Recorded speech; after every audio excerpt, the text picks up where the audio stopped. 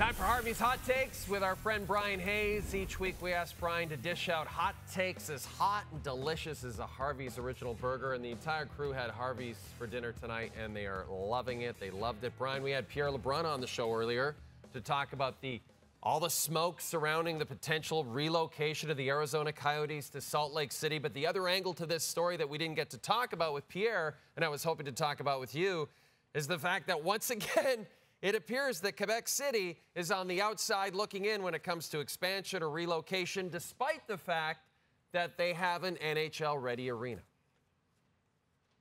Yeah, it sure sounds like it's moving in that direction, Jay. And naturally, this drives me crazy because Canada gets overlooked again for the southern United States. Bettman cannot get enough of the southern U.S. And I know it's worked in certain areas, but Salt Lake City is not Vegas. Vegas is truly one of the most unique cities around the world. It blew up. The NFL's there. The NBA's going there. Major League Baseball's going there. This is Salt Lake City. Was Des Moines not available? Sioux Falls? I mean, let's get serious here. Salt Lake City has no history of sports outside of the Utah Jazz, who are there first. It's their building, which if this happens quickly, they're going to be playing in a basketball-ready building. It's going to be better than a university arena, but not much better. And I hate the fact that Quebec City has been waiting for the NHL to return for a long time, and they invested in the NHL. They said, we're ready. And again, this is relocation. This is not expansion. My understanding is expansion will cost even more. Relocation means you prove to the NHL you can help them get out of a bind. I get it. Salt Lake City's doing that. This new prospective owner's got a lot of money, but Quebec City's got a rich history. They love hockey. I don't know if you can say that about Salt Lake City. I know you can say that about Quebec City. I think you could say that about a second team in Toronto or in the greater Toronto area.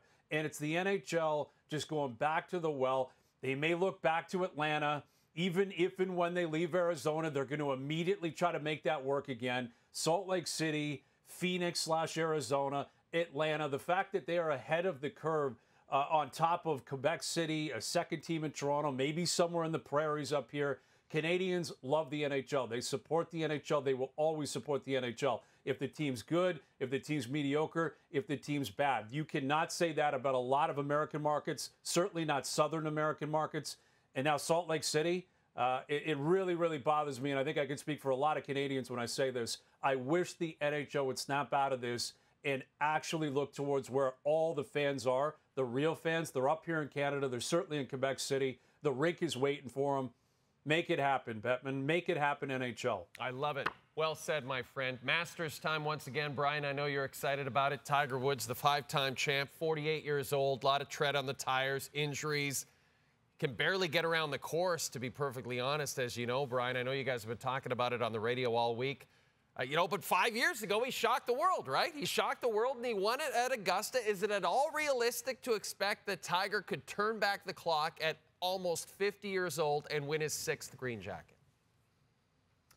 I don't believe it is to actually win the championship. I think Tiger's chasing the cut, not a green jacket here, not the championship. I think we need to be realistic. This is a guy that barely plays anymore. His body is incredibly beaten down.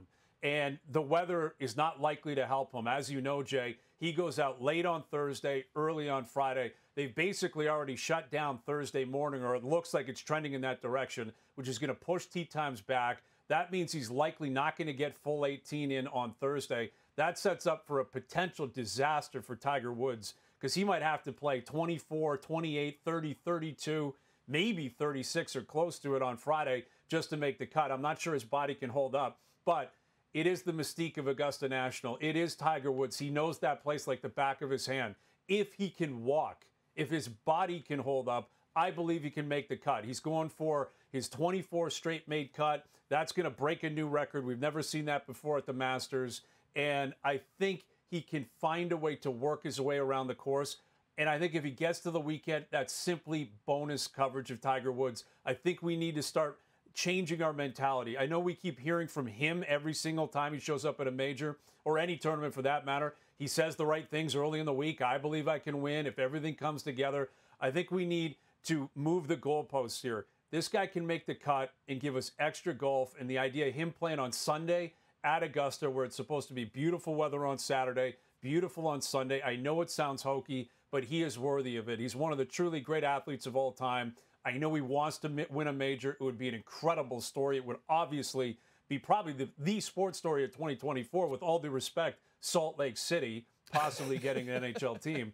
But I just want to see him make the cut. And I believe he can, because he's mastered this course. If he can get off the tee, if he can roll a few putts, weather concerns me. The field's great. I'm pulling for Tiger. Let's just keep it honest here. Yep. Let's just be clear. Make the cut. That's what I'm rooting for right now when it comes to Tiger. And you can see the Masters on TSN and TSN Plus. You know, just like Harvey's has been serving up Canadians for 65 years, this guy, Bryan Hayes, has been serving up hot takes since 1983. The same year, Peter Stastny racked up 124 points, and Dale Hunter racked up 206 PIMs for the Quebec Nordiques. Bring him back, Gary. Thanks, Bryan.